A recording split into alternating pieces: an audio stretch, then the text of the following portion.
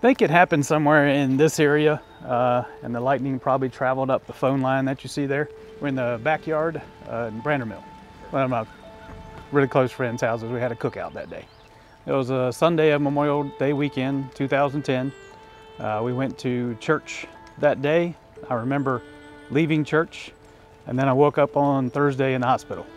That's pretty much how that day went, from what my memory is. I've been told that came home, came over to a friend's house. We lived right next door. Had a cookout, eating brats, doing the Memorial Day thing that us Americans do, playing some cornhole in the backyard. Storm came up. We all ran inside, waited the storm out. Once it stopped thunder and lightning, we came back outside, and we didn't wait 30 minutes after the last thunder, which I would suggest you always do. And shortly after we came back out, there was a lightning strike, and my friend and I, who owns this house, standing beside each other. I clasped my ears and fell to the ground. He had ringing in one ear. We're standing right beside each other, and then my heart had basically stopped at that point. I was out of work for about 2 months, just trying to get back in the swing of things. Memory was a big concern right after it happened. I have a notebook of notes I was writing to my wife because I was intubated and couldn't talk for the week in the hospital.